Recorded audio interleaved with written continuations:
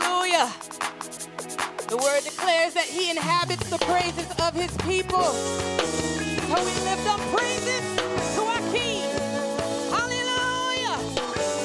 Yeah. There's a praise in this house. Everybody stands before him. There's a praise in this house. And I can feel him now. There's a praise in this house. And everybody stands before him. There's a praise in this house. And I can feel him now. Said he is high and lifted up. His train fills the temple. He reigns upon the throne. He's God and God alone. Say he's high and lifted up. His train fills the temple. He reigns upon the throne. And he's God and God alone. Say there's a worship in this house. Everybody bow before. There's a worship in this house. I can feel him now.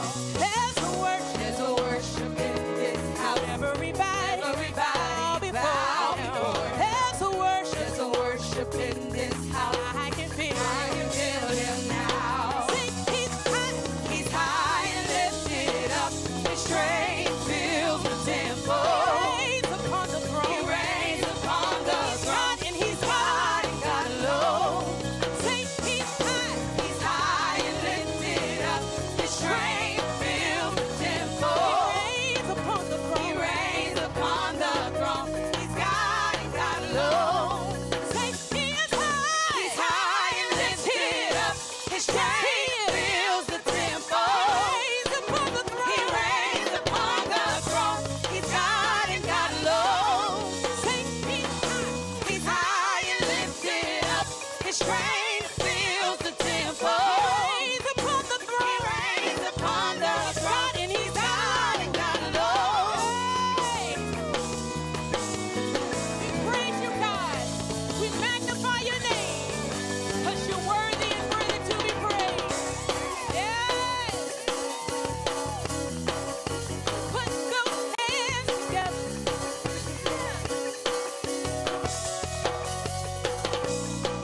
Say praise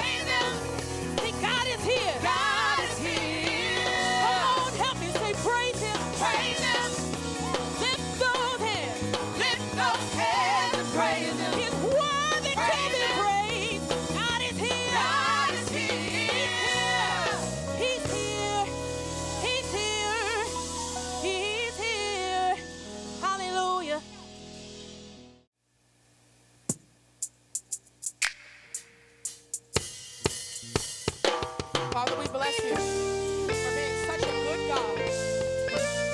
Hallelujah. Lord, you are good. You've been so good. Lord, you are good. You've been better than good. I can't praise you enough. I owe you my life. Can't praise you enough. Even if I try, 'cause you've been so good. Oh, you've been so good. Hey, you've been so good. Say to me, say, Lord, you are good. Oh, you've been so good. Say, Lord, you are you've been better than good. You've been better than good. I can't praise you. I owe you my life. I owe you my life. Can't praise you. Can't praise you. Even if I try.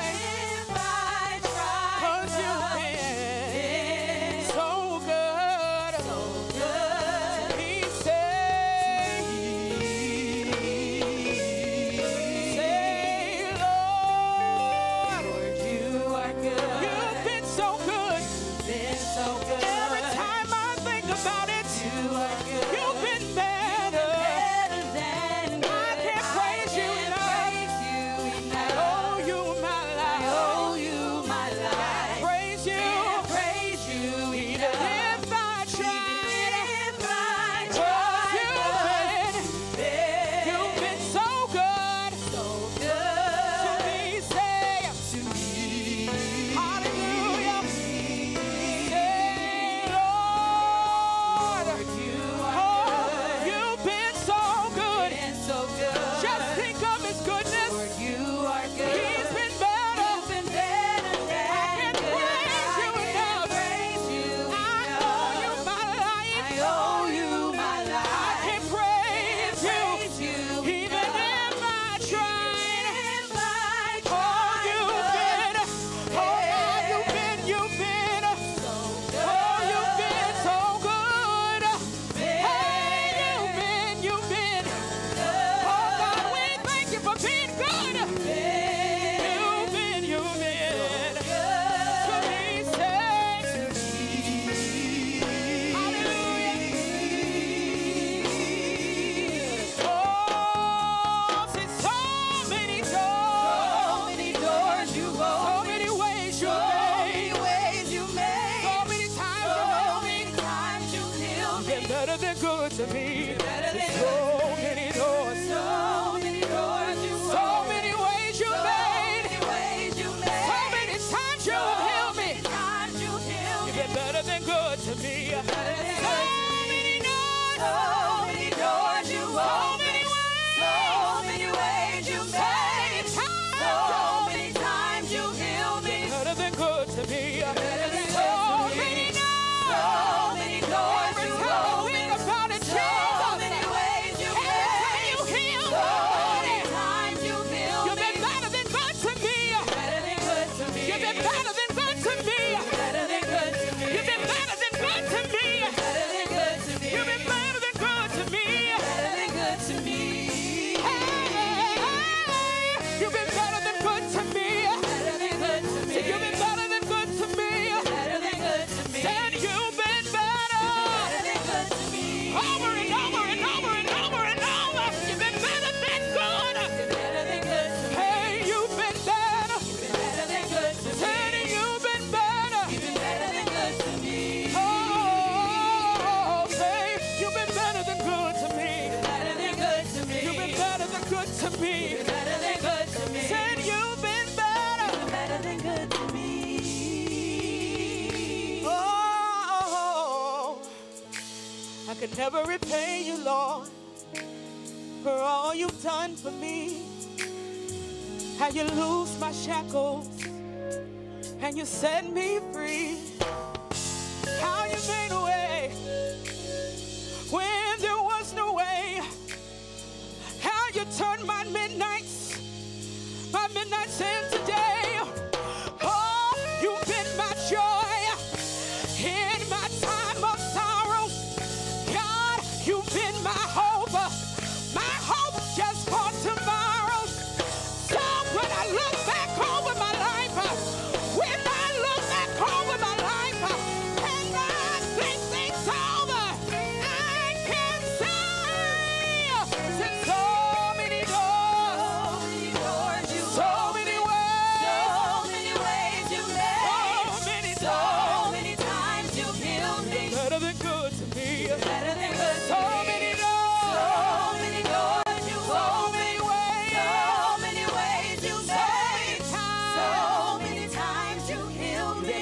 good to me. You've been better than good to me. You've been so good. You've been so good. Oh, you've been so good. Say to me. Now, if you know him to be a good God, open up your mouths and worship him. If you know him to be a righteous God, open up your mouths and worship him. If you know him to be an excellent God, open up your mouths and worship him. If you know that you know that you know he's been good, open up your mouths and bless him.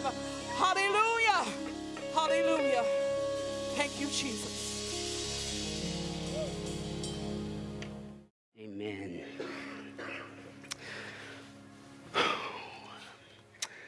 Over the next few weeks, I want to talk to you about an aspect of the scriptures that we need to think carefully about and expand or deepen our knowledge of. One of the things that I recognize, not only about the Bible, but just life in general, is that when we have principles without understanding the root, foundation, and motivations of those principles, we lose context, and we can have misperceptions about the very principles that we're looking at. If you have godly principles that are laid out before us, but we don't understand God's motivation behind those principles, we can lose perception and have a misconception of the very principles that we're trying to walk by. Here's an example. I have a 16-year-old daughter who is a new driver. She has a car. She has a job now. And, she's kind of doing her thing. And if I were to say to her, hey, you know what?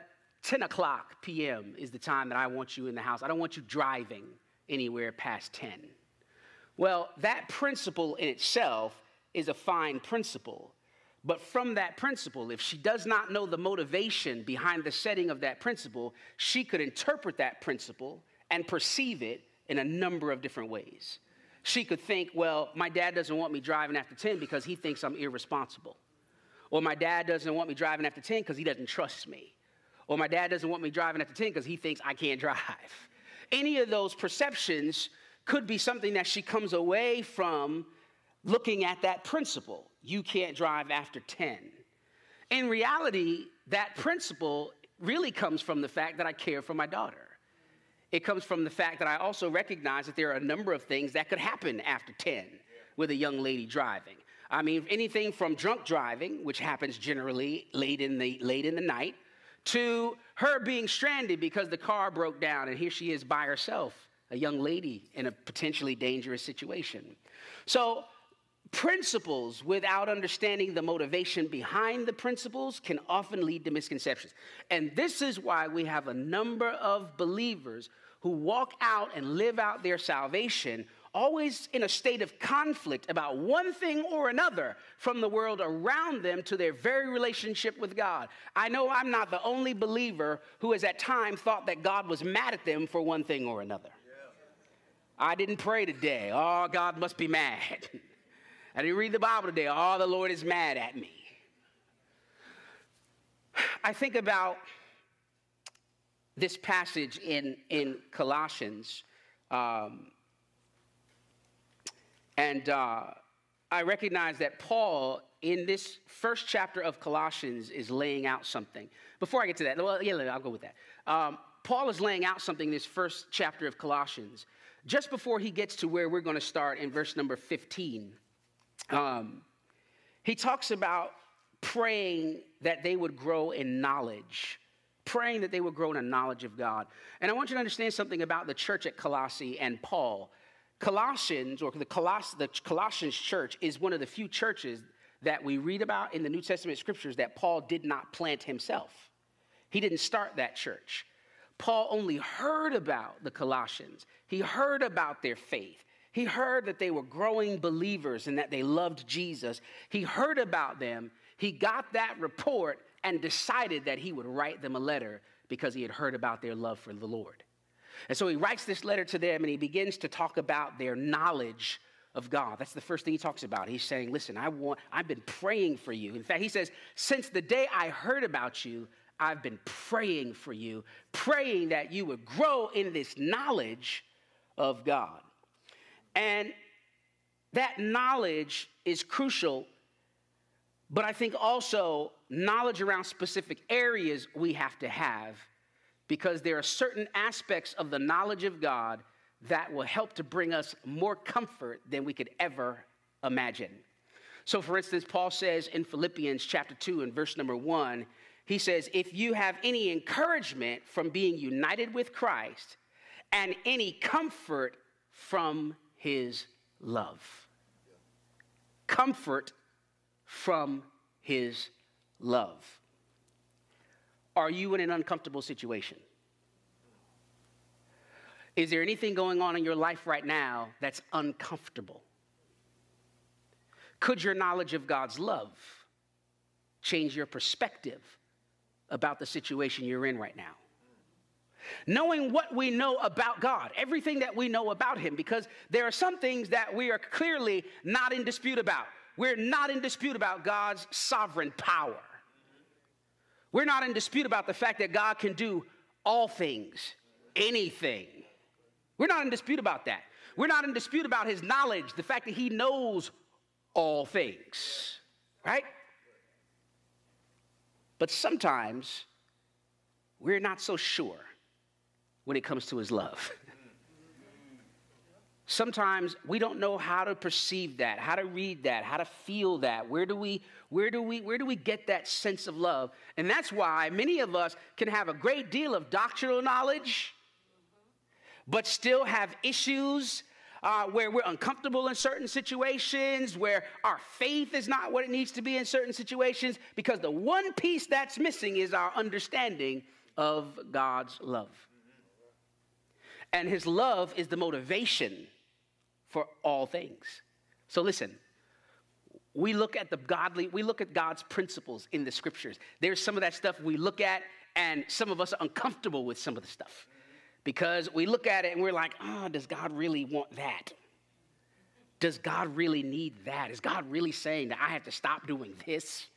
Is God really saying that this part of my life bothers him? Like, we look at the principles of God, and sometimes we see rules and regulations and boundaries. And if we're not clear on the motivation for those things, then we can misperceive them. Yeah. What I want to do over these next couple of weeks is I want to just give you some perspectives on God's love. Different perspectives. This week, I want you to come away from this service understanding that God has always loved you. And that has implications, the fact that he has always loved you. Different from the fact that God will always love you. Yeah. That has separate implications. And different from the fact that God loves you right now, as you are, with all your struggles and all your issues. Different. That's a different implication. These degrees of time and how God's love is consistent through all of them say different things to us. And over these next few weeks, I want us to understand that. But for now, I want us to understand that God has always loved us. I want you to look at Colossians 1:15. God has always loved you. Even before you took your first breath, God loved you. Even before he laid the foundations of the world, he loved you. Colossians 1:15 says, the Son is the image of the invisible God, the firstborn over all creation. For in him, if you're using a paper Bible, or you can highlight that or underline it, underline in him. For in him all things were created. All things. Things in heaven and on earth, visible and invisible, whether thrones or powers or rulers or authorities, all things have been created through him. If you can underline that or highlight that, do that. Through him. And this is most important for us today, for him. See, the communicative intent of this text for the Apostle Paul is not just the supremacy of Christ. That's primary. In fact, if you're using an NIV, it'll say that in that section. It says the supremacy of Christ. But the communicative intent of this for Paul is not just to explain or establish the supremacy of Christ. It's also for you to look at this text, to look at where it says that all things have been created for him, or rather by him, through him, and for him, and to see yourself as a part of that creative narrative that's being explained there. That if all things were created, that includes you. That if all things were created in him, that includes you. Through him, that includes you. And for him, that includes you. Yeah. For him. Oh, wow.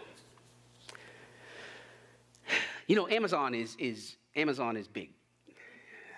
How many of you guys order stuff from Amazon? I mean, just about everybody orders some stuff from Amazon. Amen. Amazon has become such a huge part of our lives. Being a child born in the 70s, having my heyday in the 80s and 90s, Amazon is like, that's brand new. That's like, just life wasn't like that before. And one of the interesting things about Amazon is that you have to wait for your stuff. In fact, if I can find something for a decent price, even if it's a little bit more than Amazon sells it for, but I can go and pick it up, I'll do that. Because I like to have my stuff now. Right? Like my stuff now. But one of the things that Amazon does, and it's interesting that we live in an age that we would call a microwave age. Everybody wants their stuff right now, and we look at the fact that we have this, this connection globally where we can access information now. Like we are a now generation, but Amazon has forced us to wait. It's interesting. Amazon is teaching patience in an information microwave age. So one of the things I hate the most is when I have to order something from Amazon that I can't get today mail. Like, that's hurtful. Like, I want it now. But many of you may share in this. There are times where you order something from Amazon that you really, really want.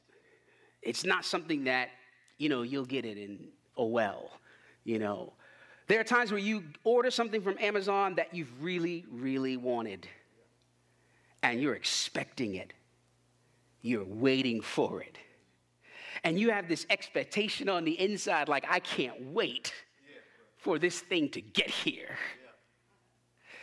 So now I want to challenge you. I want you to think about this. Cosmologists believe that the Earth is 13.8 billion years old. Cosmologists are scientists who study the origins of the universe. They believe that the universe, sorry, not the Earth, I hope I didn't say that, but the universe is 13.8 billion years old. Now, we know that cosmologists and theologists, and we know that cosmology and theology have not always agreed and do not agree on the age of the universe. But I want you to let's just entertain this. Just since cosmologists have attempted to quantify it, let's just entertain this thought.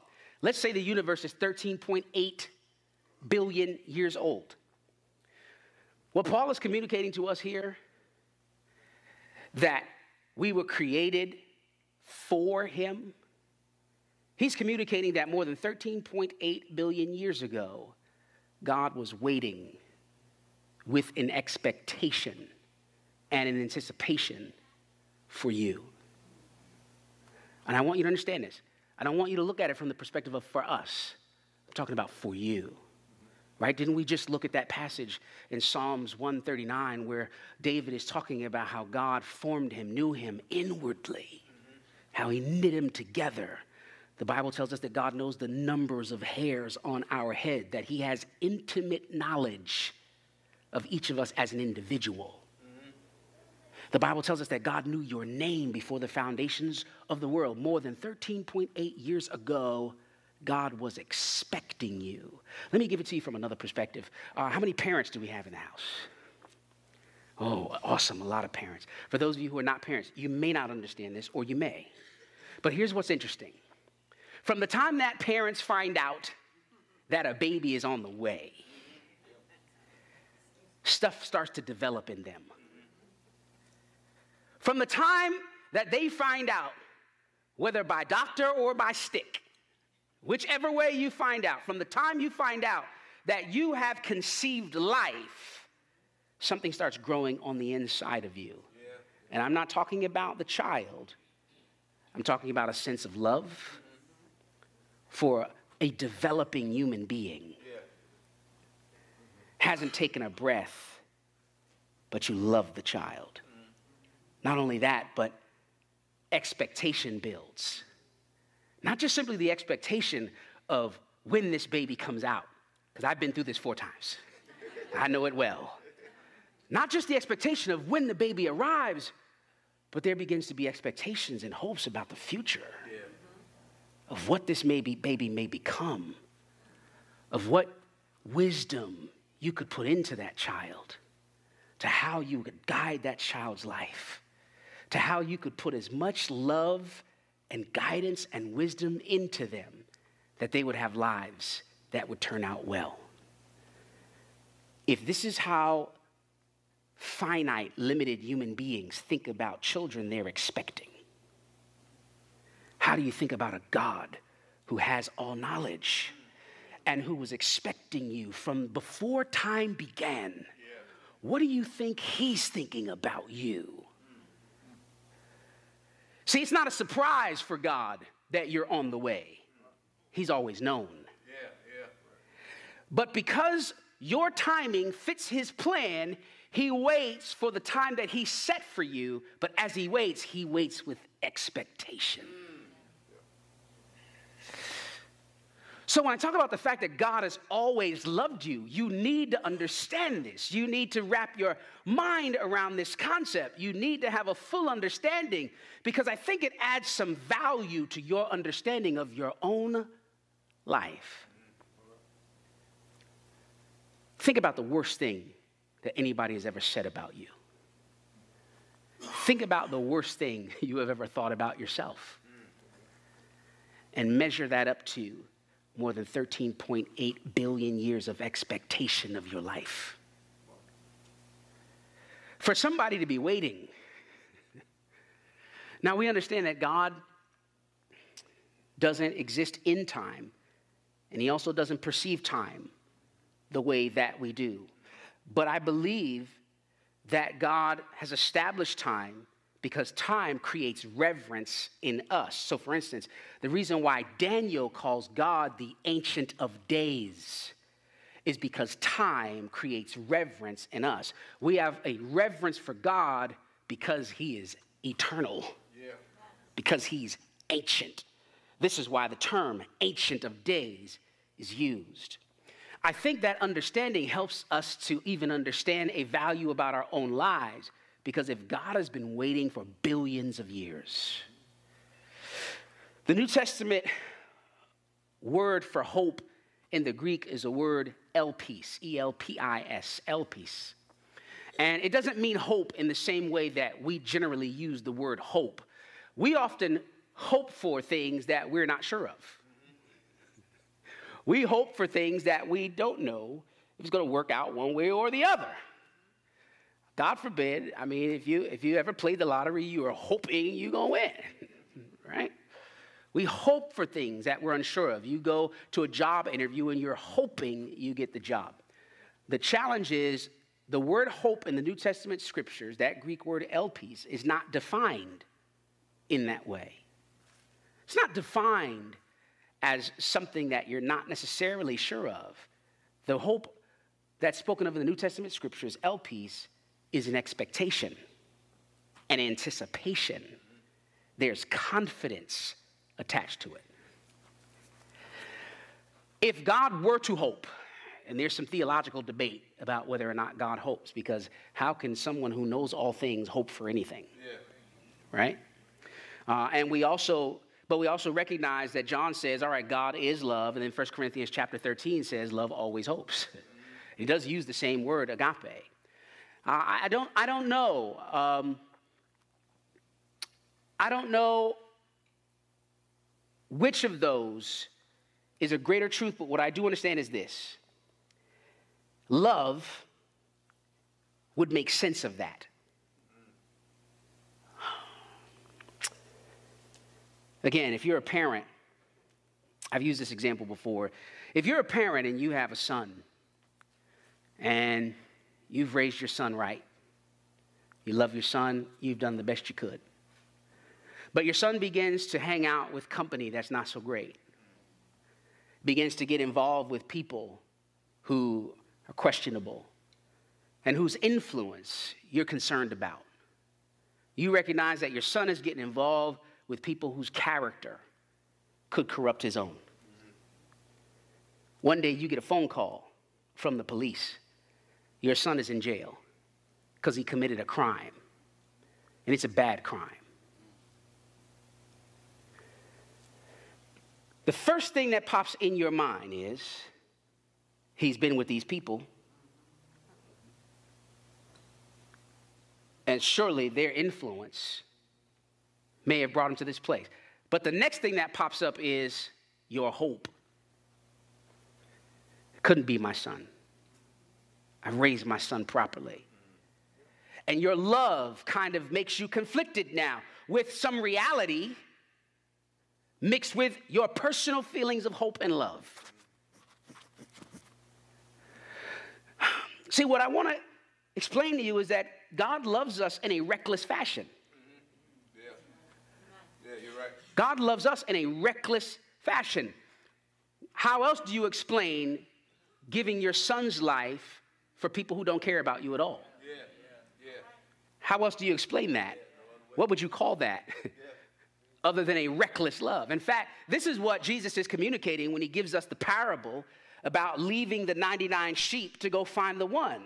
So we focus on going to find the one, because the fact of the matter is the father, or in this case, the sheep herder or the owner of the sheep loves the sheep, doesn't want this sheep to be lost. But the fact of the matter is he recklessly leaves the 99 to go find the one. There is a reckless love. Some of you are familiar with how irrational love can make you. Yes, sir. Lord. Almost everybody in the room was like, yeah, like we've all done something real dumb for love. Like whether it was the love of a loved one or whether it was the love of someone, we've all done some pretty irrational things that defy logic and wisdom for the sake of love. I believe that the Lord has allowed our feelings and emotions to be so influential in us, and love in particular, so that we could understand his reckless love for us. See, the scriptures are saying to us, if he won't hold back his one and only son,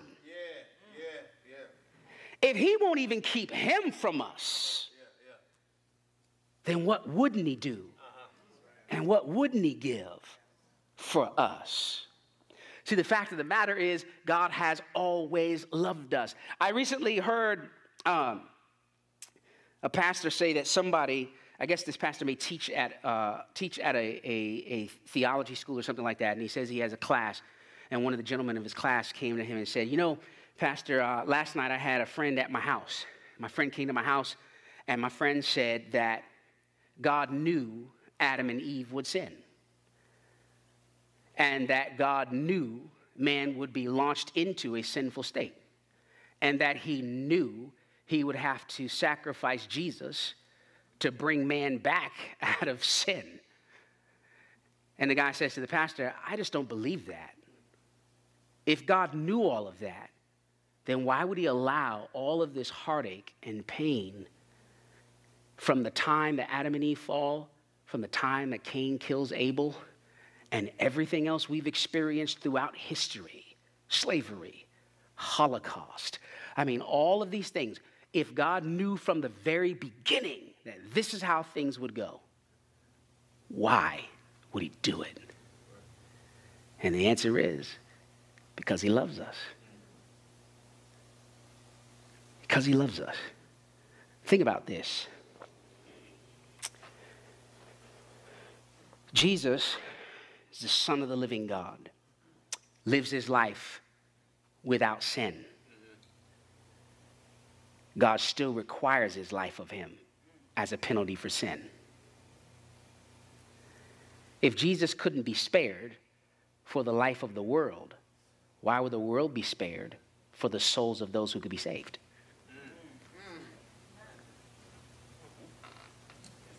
You hear that? I know you're saying, say it again, Miriam? All right. Miriam's going like this. If his son wouldn't be spared for the sake of the world, then why would the world be saved for the sake of those who need Jesus, who need to come to God? God has a reckless love for us that has existed since before time begins, because God is the beginning of all time. And he has made a plan that included Adam and Eve's fall, that included the sacrifice of his son, that concludes in the eternal life for everybody who believes. Hallelujah! Because he loves us. Amen? Because he loves us. And because he always has. See? Because he always has. And so I want you to just think about the value of your own life. Because this is huge. I mean, think about anybody who may have ever said to you in your life that for some reason you were not valuable. Or that for some reason you weren't worth anything. Or that for some reason you wouldn't amount to anything. And then think about that from the lens of a God who loved you even before he laid the foundations of the world, made specific plans about your life and the salvation of it. Would God do that for someone who wasn't worth anything? That doesn't make sense. See, the fact that God has always loved you has these huge implications. And I think that you having an understanding of that, you being able to get to a place in a depth of knowledge where you understand that God has always loved you individually. In fact, if you go home and you repeat this to yourself, I don't want you to say that God has always loved us. That's true. But I need you to understand this. As much as the scriptures are about God, and as much as the scriptures are about Jesus, and as much as the scriptures are about the gospel, the scriptures are always also about you, about God's love for you. All of the rest of that, look, God, Jesus, the gospel, all of those things are communicated to us to help us understand how much he loves us. That's the point of it all. I don't want any of you to ever have to think about yourself as anything less than what God sees of you. I don't want you to entertain in your mind thoughts that somebody said something about you negative and that you're carrying that stuff with you throughout your life.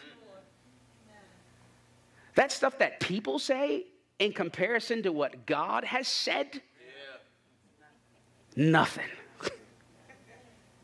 You think about the fact that the creator of the universe knew your name and loved you and waited with expectation. Some of y'all don't know. Some of y'all are 90s babies. I came in 72. That's when I got here. 72 is when I came on the scene. Afros and bell bottoms. whatnot. Oh. Were high waters a part of the game? I was.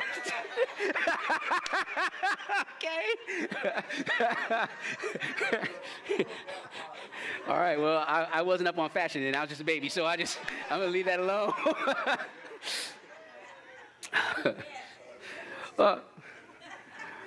My point is, as we look at the human timeline, 72, whether you were born in the 80s, whether you were born in the 90s, all of that, compared to the beginning of all time, is nothing. Yeah.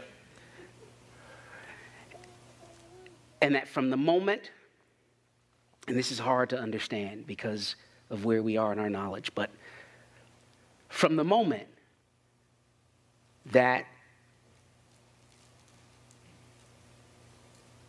the decision to create the universe was conceived, God knew you and loved you then. Yeah. And he carried that love for you and the expectation behind it and the anticipation behind it until the day you showed up. That's a long time. Mm-hmm. And to think that he did that with this hope that was a pleasant expectation, it says a lot about your value. Now, to be clear, and I'm going to close on this. To be clear, we have to recognize that we're created to serve God. We're created to worship God. Yeah. We're created to give him glory. We're not created to just run recklessly in our own conceits and vain pursuits. Yeah. We are created for him. Mm-hmm. But like someone ordering something that they really want on Amazon, he was waiting. Yeah. And he had a great expectation and still has a great expectation for your life if his very will and purpose for your life has been unfulfilled.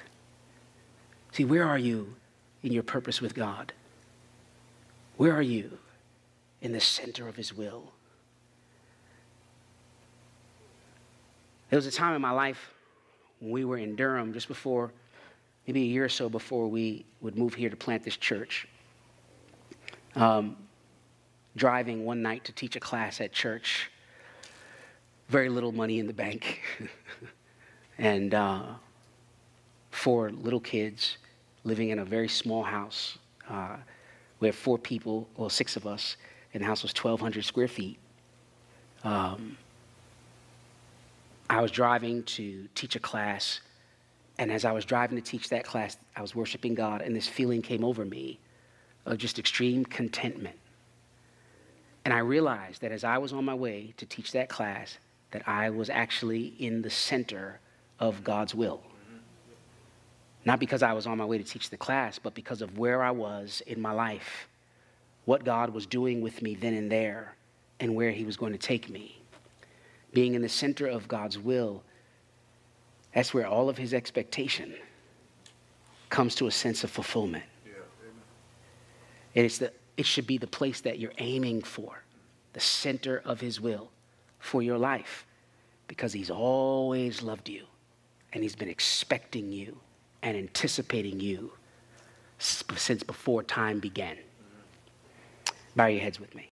I hope this message was a blessing to you, but I can't let you leave without talking to you about the ultimate blessing of life, and that blessing is to have all of your sins forgiven and to have a relationship with Jesus Christ. Romans 10:9 says all you have to do in order to have that relationship is to confess with your mouth and believe with your heart that Jesus Christ is Lord and that he's risen from the dead and that you will be saved. And so if that's you, then right now you can go before God.